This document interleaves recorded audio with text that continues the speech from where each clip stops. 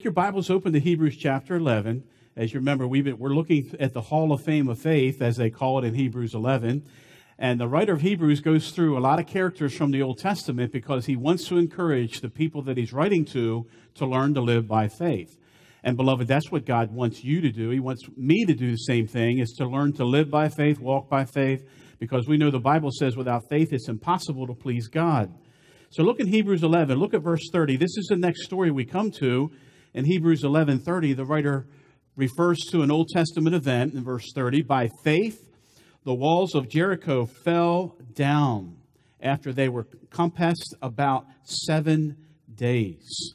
7 days. He points to this story here in the Old Testament as an illustration of great things happening by faith. By faith. Now, again, why is he doing this? Well, faith is the only way you can please God. That's why he points out all of these Old Testament stories. The writer is saying, listen, if you want to know how to live by faith, just look at some of these Old Testament characters. You're saved by faith. You walk by faith, and you war by faith.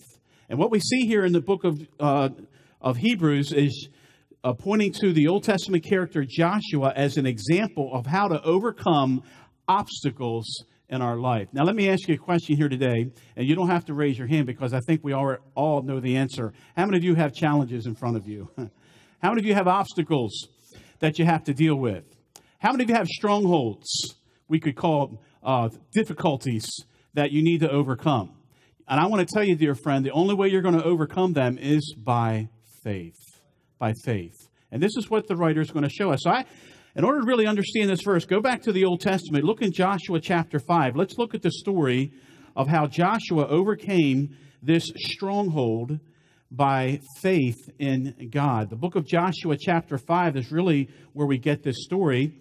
And again, this is Joshua's looking at a stronghold. Look in chapter 6, verse 1 is where we'll start on this story, where he's pointing to about Jericho. The writer is pointing to Jericho as this obstacle. Chapter 6, verse 1. Now Jericho was straitly shut up because of the children of Israel. None went out and none came in. And the Lord said unto Joshua, see, I have given into thy hand Jericho and the king thereof and the mighty men of valor. And so the obstacle, the stronghold, and by the way, what is a stronghold? We know that's a big fortress that is meant to be to defend. It's something that if you're going to conquer a city, you have to overcome this stronghold. And we know that strongholds were normally castles, fortresses, giant fortresses, and military battle and strength. Well, the stronghold that was in front of Joshua was the city of Jericho. Now, you remember that the reason that this was a stronghold for Jericho and the children of Israel is because God had given them the land, the promised land, the land of Canaan, but they had to claim it by faith. They had to systematically go through and conquer by faith. But God says, look, I've already given it to you. And by the way, you know, that's what victory is. Victory is simply claiming what God has already given us. Did you know that the moment you got saved and you received Jesus into your heart, at that moment you became victorious? You say, well, if I'm victorious, how come I don't feel victorious? If I'm victorious, how come I'm losing? Well, friend, you have to claim it. You see, the victory has been provided, but you have to claim it. Here, God said to Joshua, you see, I've already given this city into your hands. And what you have to do is you have to claim this stronghold. You have to claim the victory that I've already given you. And friend, that's so true in the Christian life. The stronghold for Joshua and Israel was that city Jericho. It was a formidable city. It was a strong city. In fact, let me tell you a few things about Jericho. Number one, Jericho was a sinful city. If you read anything about the Canaanites in that culture, they were people that worshiped idols. They were grossly immoral. They did incredibly evil things in the sight of God, which is why God was judging them with the children of Israel. This was a sinful city. You see, a stronghold, your Jericho might represent perhaps some besetting sin that you just can't seem to get victory over in your life. All of us are battling against sin, are we not, as Christians? We've been saved now, we've been justified, but now we're in this process of sanctification, which means we have to learn to overcome sin through the victory that the Lord has given us. So your Jericho might be a sin. Jericho was a sinful city, but also Jericho was a strong city. This was a military stronghold in the land of Canaan. It was the most formidable city in the land, very difficult to overcome. And friend, that's the way strongholds are. You might have a stronghold in your life, something is so difficult. It might be a circumstance in your life that's just getting you down. It might be something so formidable that you just can't seem to get victory. That's your Jericho. It was a sinful city. It was a strong city, but also it was a strategic city. If Joshua and Israel could take this city, then the rest of the land of Canaan would be open, and he would have access to the rest of the land. If you read the book of Joshua, basically he had 3 military campaigns. Into the central land, he had to conquer Jericho, and then Ai, and then Bethel, and then Shiloh. And then he had a southern campaign where he would go south, and he would conquer Gibeon, and Lachish, and Hebron, and Jerusalem. And then he had a northern campaign where he would conquer the city of Hazor, and then Kadesh. And then once Joshua basically cleared out the military strongholds, it was left up to the children of Israel to kind of do the mopping up operation. But the very first city to stand in the way was Jericho. Again, I want to ask you, what is your Jericho today?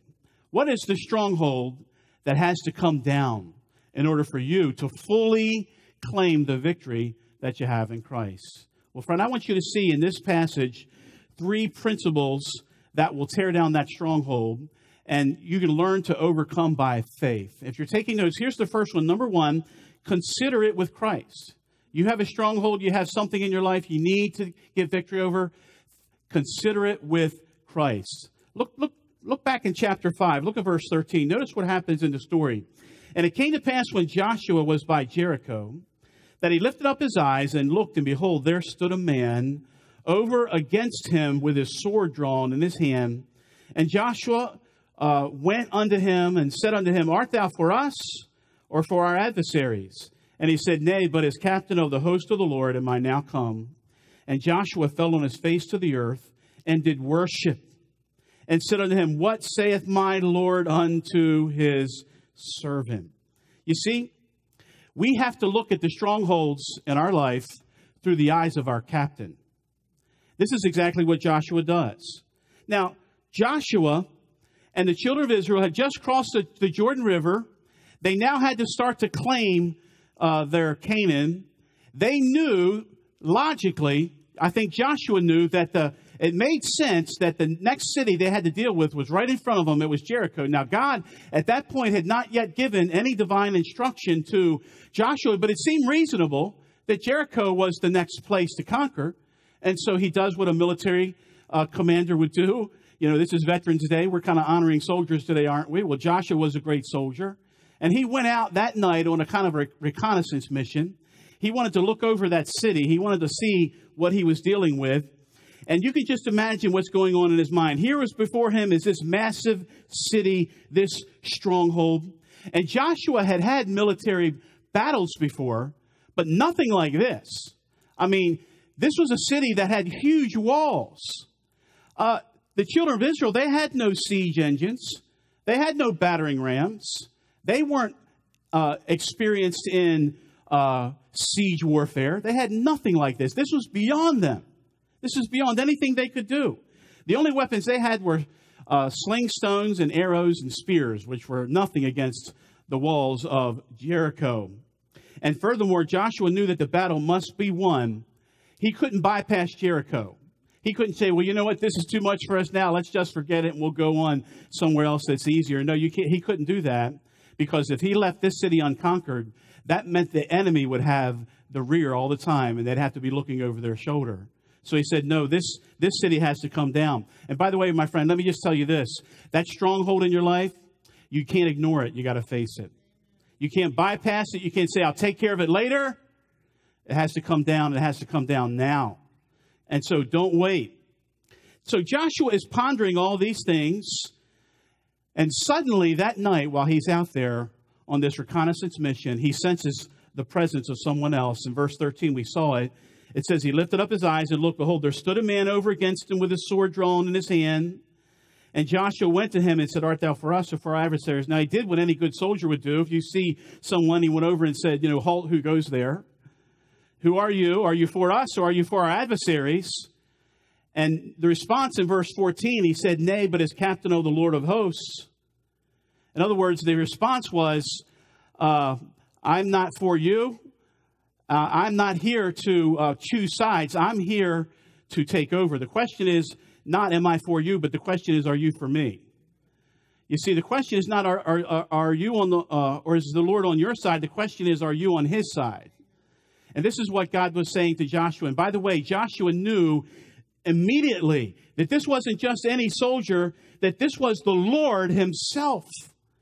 This is what we call in theology a pre-incarnate appearance of the Lord Jesus. This is when Jesus appears in the Old Testament. And Joshua knows instinctively. In verse 14 it says, and he fell on his face to the earth and did what? Worship. You don't worship another man. You don't worship just an angel. You only worship God. And so Joshua knows that this is the Lord. And so here's the Lord with him. May I tell you something, dear friend? That in the battle that you're facing, God does not leave you alone. He's not going to let you go at it alone. He is there with you. His presence is there with you. And this is what Joshua is considering. Consider his presence in the battle. The Lord is with him. Now, Joshua doesn't recognize him at first, but he does now. And his response is worship. And then look what he says in verse 15. In verse 15, and the captain of the Lord's host said unto Joshua, loose thy shoes from off thy feet, for the place whereon thou standest is holy ground. And he did. And this is what God said to Moses at the burning bush. Now, what did this do for Joshua? Again, it gave him assurance that this battle is not his alone. This is the Lord's battle. And I want to tell you something, dear friend. If you're saved and you know the Lord Jesus Christ and you have a Jericho in front of you, just realize that you're not alone in that battle. The Lord is with you. We could say the battle is the Lord's. And that's what the Lord was there to remind Joshua about. Look, this isn't your fight. This is my fight. You don't have to worry about a military strategy. I already have it. All you have to do is just obey. And the same is true for whatever stronghold you have in your life. You don't have to come up with some complex strategy. You just have to trust God.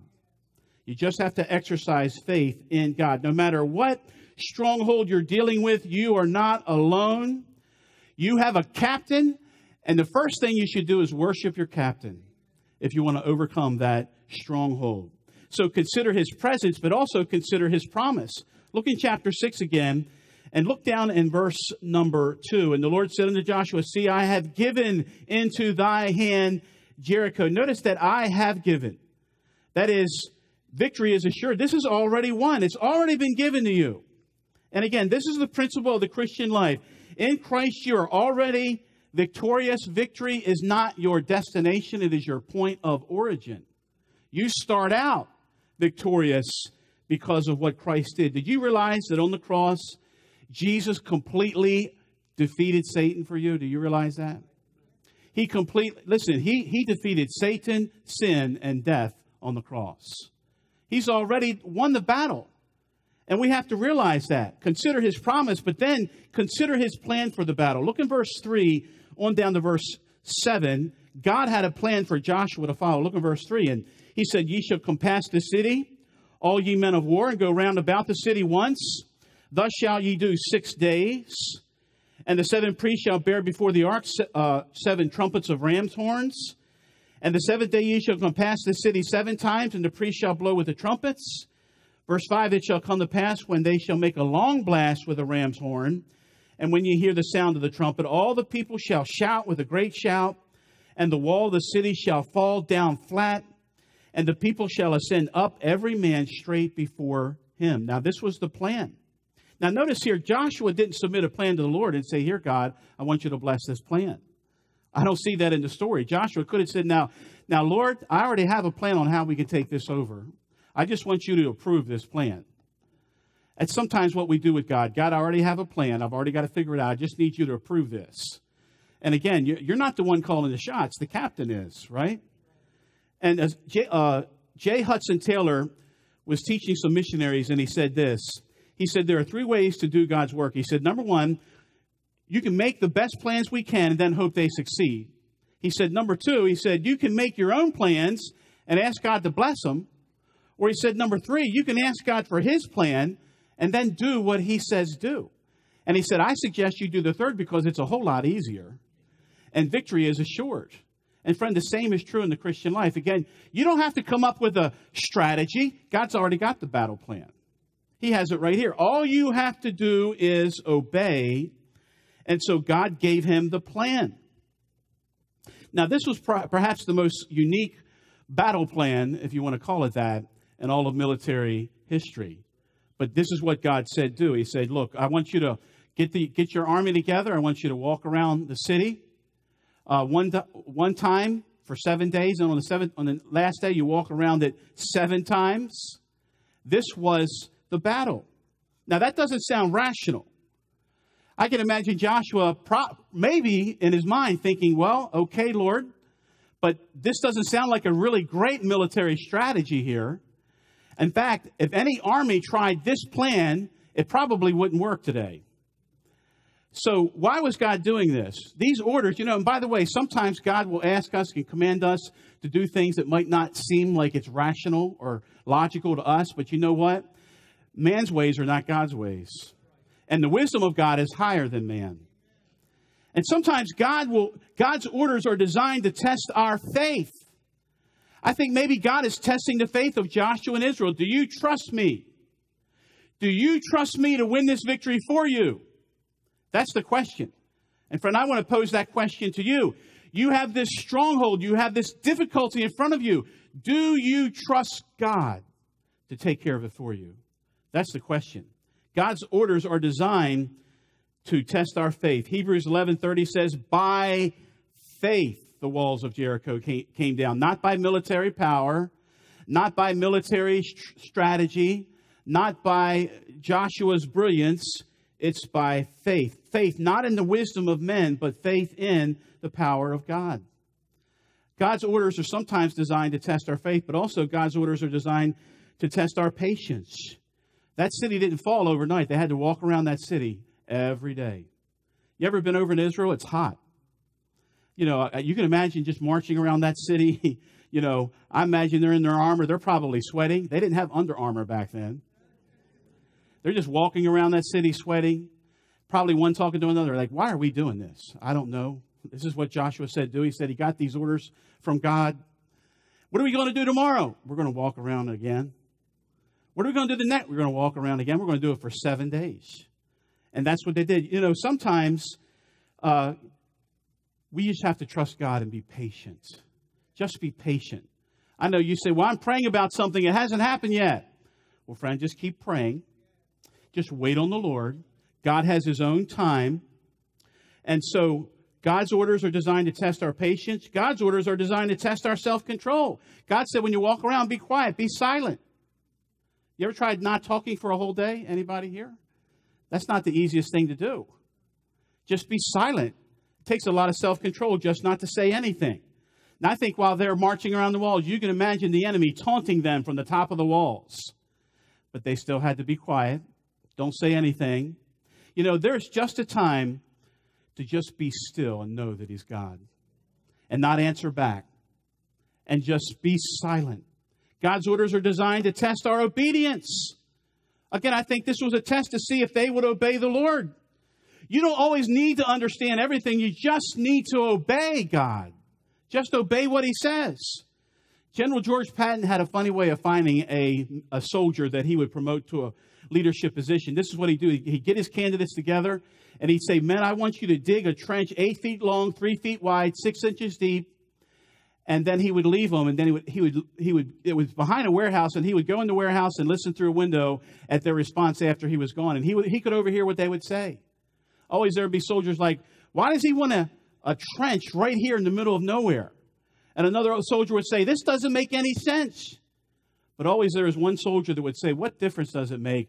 Let's just obey the order. And always that was the one that Patton would promote to the next position. You know why? Because he knew that if you were going to be a good leader, you needed to learn how to follow orders. And I want to tell you something, friend. As a Christian, if you want to be used of God, you just have to learn how to follow God's orders. You don't need to learn every reason why. Just do it. So number one, You say, I got a stronghold. Well, consider it with Christ. You can't bypass it. You can't forget it. You can't say, I'll take care of it later. You have to face it. But when you look at it, remember, consider his presence. Consider his promise. Consider his plan as you face that stronghold. So number one, consider it with Christ. But here's number two, circle it with prayer. Circle it with prayer. Look down in verse number 6. And Joshua the son of Nun called the priests, said unto them, take up the ark of the covenant, and let the 7 priests bear 7 trumpets of ram's horns before the ark of the Lord. And he said unto the people, pass on and compass the city, and let him that is armed pass before the ark of the Lord. You say, what's going on here? Well, you have to admire Joshua. He doesn't hesitate. You know what he does? Immediate obedience. He just immediately obeys. Joshua orders them to line up in formation just as God had prescribed. He tells them, be silent. He says, let the priests blow the trumpets. There's no ladders. There's no catapults. There's no battering rams. Again, even if they had them, they wouldn't know how to use them. They'd never done siege warfare in their life, even if they had all of that. But the truth of the matter is, all of that was unnecessary because it was the Lord that was going to bring down those walls, not Joshua and the army. Now, I got to be honest with you. For many years, I'd read this passage, and it would baffle me. I would read it, and I thought, it just doesn't make any sense. And, if you try this in any battle today, you're going to lose. And then it dawned on me one day, I'm kind of a slow learner. I'm not the sharpest tool in the woodshed. And it took me a while to figure this out. But you know what? This is not a military strategy that God's commanding here. You know what this is? This is a dedication service. It's a dedication service. God's not asking them to fight. What he's doing is he's asking them to give it over to him, to dedicate this city to him, to let God take care of it. That's what's going on here. That's why the silence. You see, this was a solemn dedication service. And I want to tell you again, friend, there are times when we're dealing with strongholds in our life, we just need to be quiet and be still and know that he's God, and give it to God in prayer. Just say, Lord, I'm giving this difficulty, this circumstance, this person, I'm giving them to you, Lord. And I'm going to be still and know that you're God. That's why the trumpets were used in the Old Testament to announce a solemn worship service.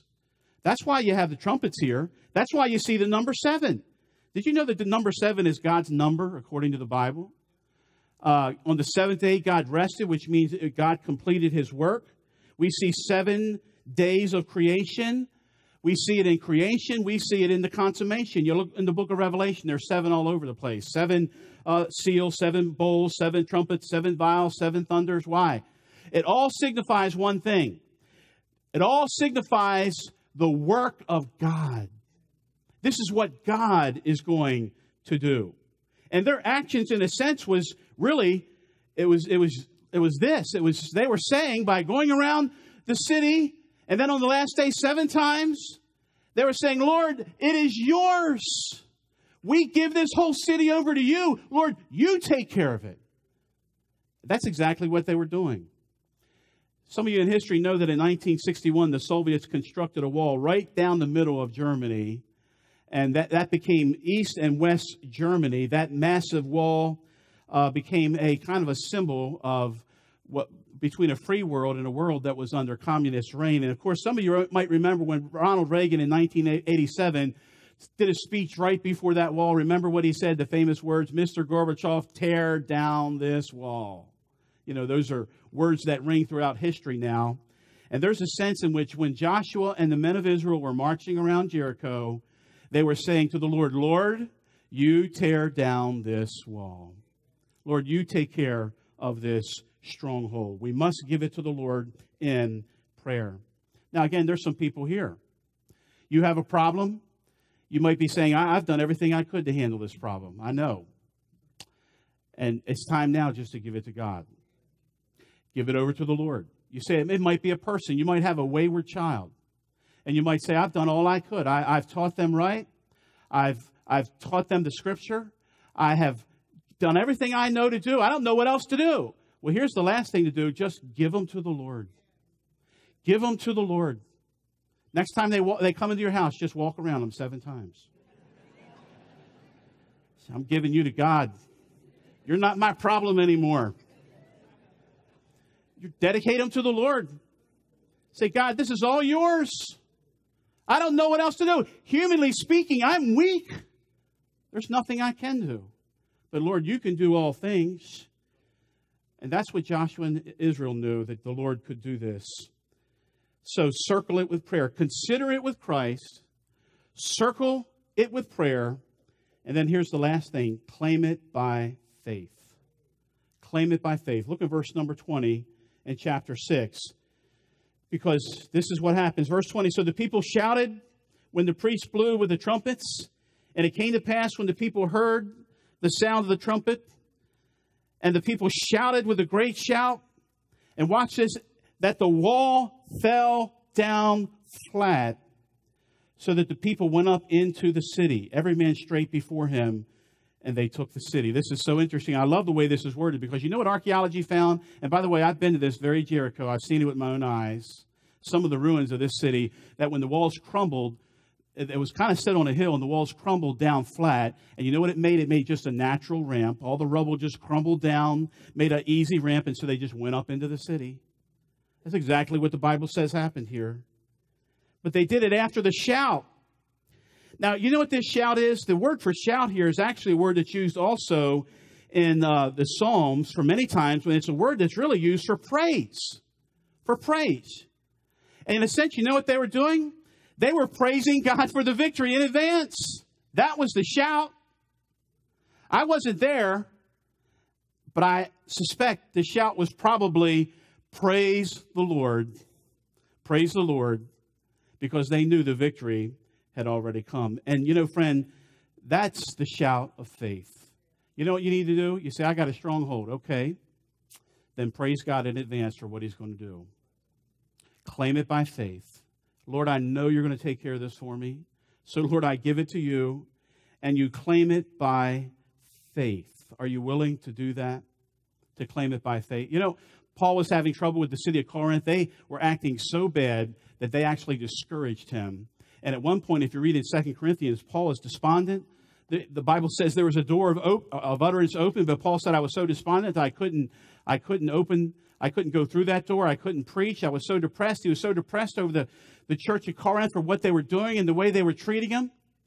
And finally, word came to him of Titus that God had answered all of Paul's prayers.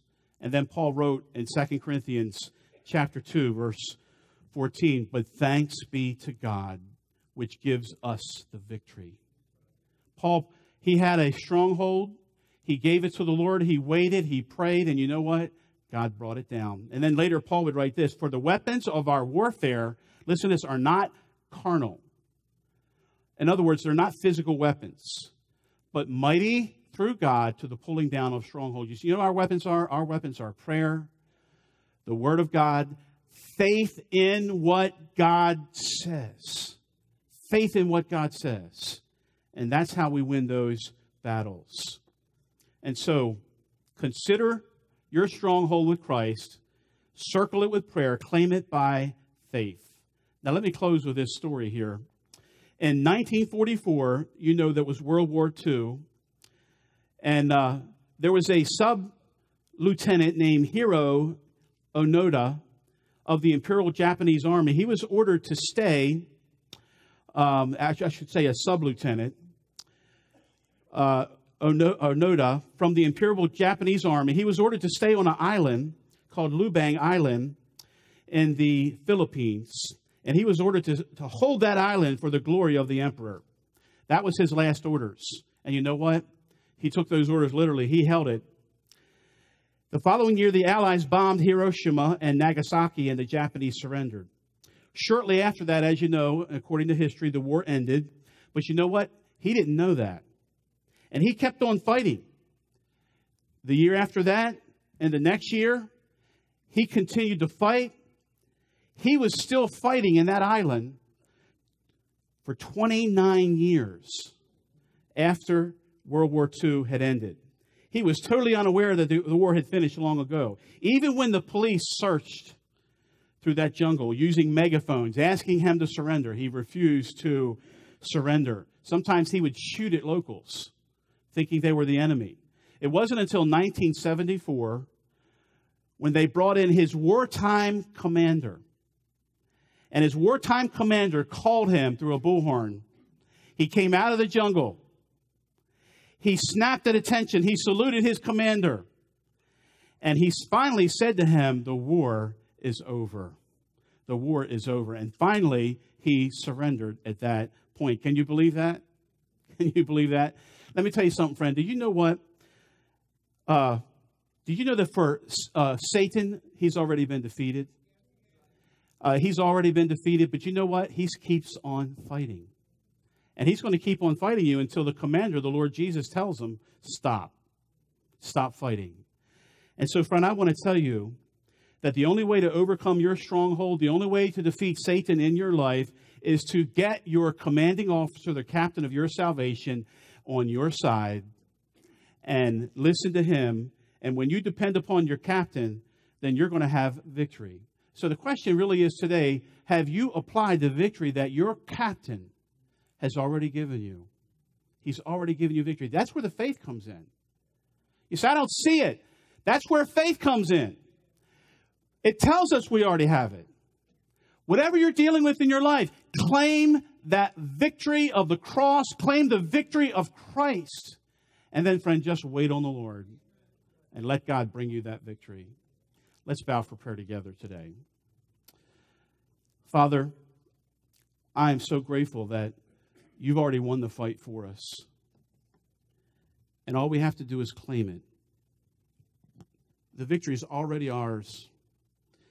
So many times, Lord, the thing that defeats us is our own ignorance, not realizing these things. And I know, Lord, the devil would just as soon that we not remember that we already have that victory.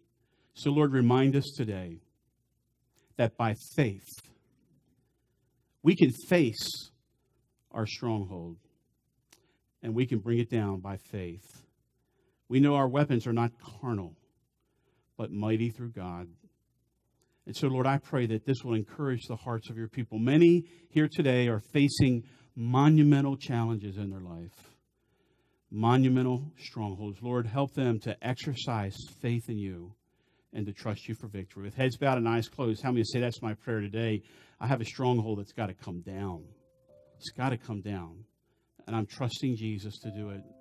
I'm trusting the Lord. I see hands all over. God bless you, friend. God bless you. Put your faith in the mighty power of your captain. God bless you. God bless you, friend. Let me ask you this. If you're here today and you've never put your faith in Jesus Christ as your Savior, I want to encourage you to do that today, friend. Don't leave here without knowing that Jesus has forgiven you for all of your sins and you have a home in heaven. That's what the gospel is all about. We want you to know Christ. We want you to know that you're going to heaven. Jesus, our captain, has won for us the victory so that we can have eternal life. He's given us victory over sin, Satan, and death. And that victory is only yours, friend, if you come to know Christ. If you receive him as your Lord and Savior, would you be willing to do that today? How many say that's my prayer? Today I'm putting my faith in Jesus to be the captain of my salvation. Would you pray for me, preacher? Anyone here? I'm looking around just for a moment. I don't want to embarrass you. But if that's your prayer, would you just raise your hand so I can pray for you, beloved? Anyone here and say, no, I'm not saved, but I want to know that I'm saved. I want to know Jesus. All right. Father, bless these words to every hearing heart. Thank you again, Lord, for the wonderful victory we have in Christ. In Jesus' name,